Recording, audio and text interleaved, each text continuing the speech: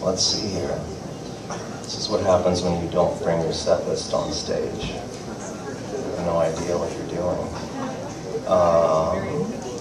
Alright, I'm going to do this one.